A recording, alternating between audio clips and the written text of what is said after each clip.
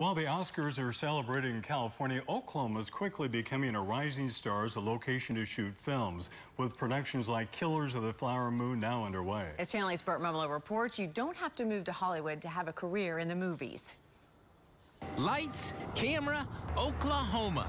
The Sooner State is rapidly becoming a player in the entertainment industry. Last year, we had a total of 39 films or TV productions. Part of the allure of shooting in Oklahoma, the state's rebate incentive program. Productions, if they come in, and I'll just use, if they spend $1 million, and that's on qualified expenditures spent locally, then the state will say thank you for employing our people and patronizing our businesses by giving them a rebate of up to 35% on those qualified expenditures. And as business continues to boom, expect individual cities like T-Town to start coming up with their own enticements. A lot of cities around the country are offering their own incentive to lure people to their specific area of the state, and that's something we're working on. Tulsa's Office of Film, Music, Arts, and Culture is busy stumping for the city specifically. We also just got back from Sundance Film Festival, where we hosted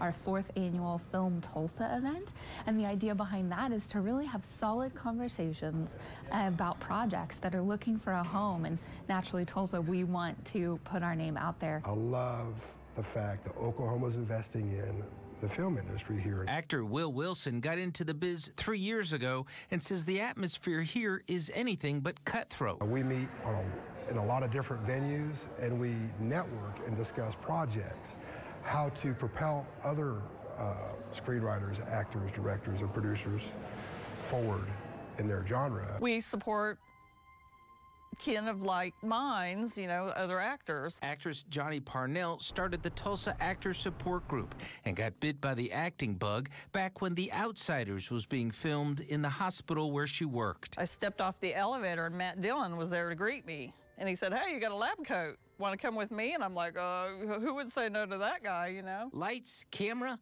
Oklahoma. Hollywood careers right here at home. And there's a lot of talent in Tulsa. Film equals jobs, and it absolutely has economic impact to our city and our state. Burt Mummolo, Tulsa's Channel 8.